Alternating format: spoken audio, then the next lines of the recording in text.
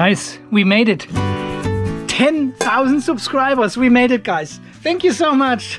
Well, it's 100. It's 100. Well, 100 is really good too, right? So thank you so much for 100 subscribers for just a couple of videos and the opportunity to see me do some solar battery stuff here. Now guys, I'm really excited now because I know you are interested in what I'm doing here in the off-grid garage, and I just want to show you some highlights just to celebrate 100 subscribers, right?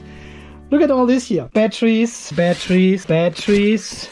And guess what? Batteries. More batteries there. Yeah, so this all in total is around 16 kilowatt hours of energy storage alone. Unfortunately, I sold half of these batteries already. And this is what I said. I just wanted to talk about this battery stuff. Should I start with only 2 packs of batteries and build my battery? This would be a 24-volt battery with about 7.5, 8 kilowatt hours. Or should I order 2 more boxes to get back to the original 15, 16 kilowatt hours all in total? Leave your comments down below. What would you do? Would you order more? Or would you start with a small system just to see how it goes? You know, just to prove the concept and see if we do everything right. And then later on, we could easily expand this system with another 8 batteries to 16 then, you know. Also, I need to show you something here. This was one of the batteries in the last delivery, and have a look at this. This is like under the heat shrink. It looked like stain, whatever. It looks like it got wet or something, but there was nothing damaged on the box itself or so. So this was all good. And I don't know what it is, but the battery cell behaves normally. So it's really just the outside, which is not really nice. So I let the manufacturer know that I'm not happy with this quality here, and I've got another one. I've got another one which I claimed. There's a dent at the corner, and here is another dent. And this one especially, it looks like it's like a puncture, like really a point, like a round. I don't know what that is, huh? It's not very deep. But, you know, it's a dent. And I've got 2 more batteries, not the one I'm selling. I've got 2 more batteries which have a very, very tiny little corner dent here. So I told them I was not happy with this delivery this time. And they have asked me now, what would I like to be my compensation for that? So I haven't responded yet. I just want to talk to you and see what you think, what we could do. So if I tell them, okay, I told them I cannot sell these 2 batteries anymore because this one looks like it and the other one has dents. Nobody will buy this anymore. Obviously, from a electrical perspective, they are still totally fine. There should be no problem. Full capacity, yeah, I don't see any problems with that. But we've got 2 battery cells in credit now with these guys. So what I thought is, if I order another 8, so 2 boxes for 4 cells each. If I order another 2 boxes and tell them, look, because of this stuck up there with these cells, I order 8, but I only pay for 5.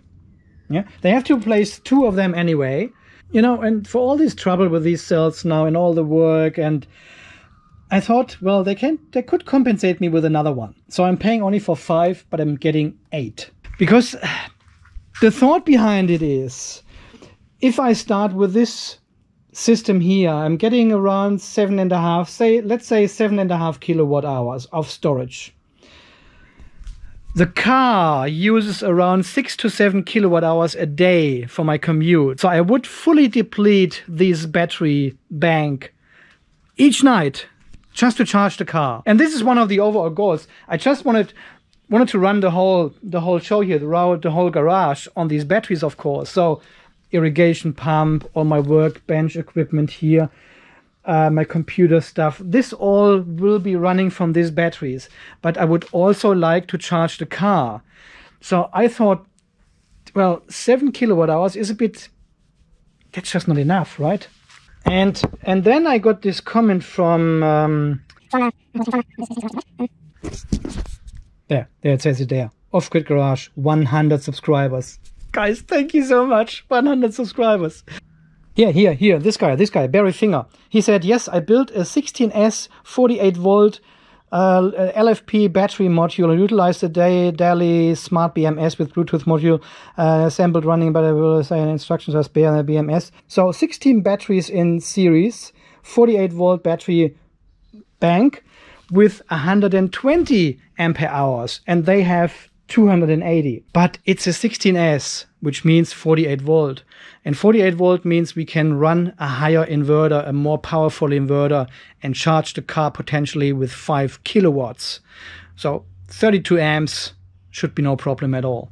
So, well, the question now is, do I start with a 24 volt system to get this whole thing up and running first, and then we see how we go?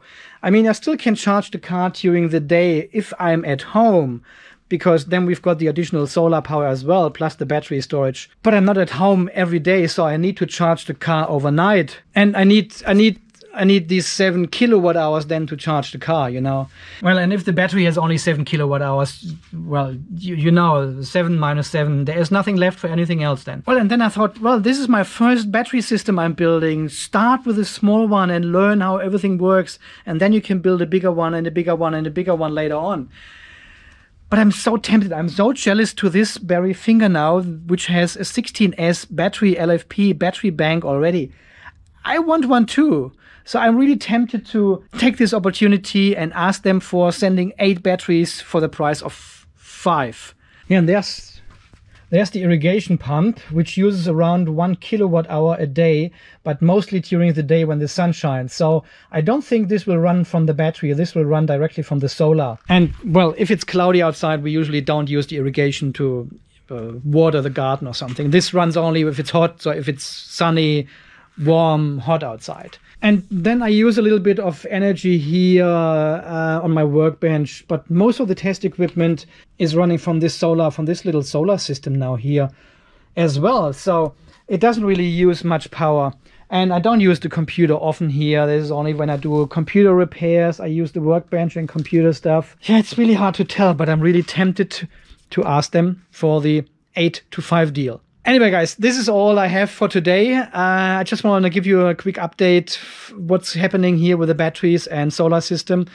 I actually picked up more solar panels last Saturday. The video is coming very soon. Full solar system, panels, inverter, rail system, everything free of charge. I just picked it up in Brisbane. Everything in the Teslander. Brought it over here, so we've got heaps of solar panels now, and I've got heaps of roof space. Alright guys, thank you so much again for 100 subscribers here on the Off-Grid Garage channel. I really appreciate all your comments, Barry Finger and Joseph Brown and everyone who commented on my videos and start discussions, and thank you so much guys. It's great. It's great. I'm looking forward to making more videos for you and yeah, get this all started. Okay guys, catch you in the next video. Bye. I'm really super excited about all this stuff. It's so amazing. We've got all these solar panels here and the batteries as well. That's just great.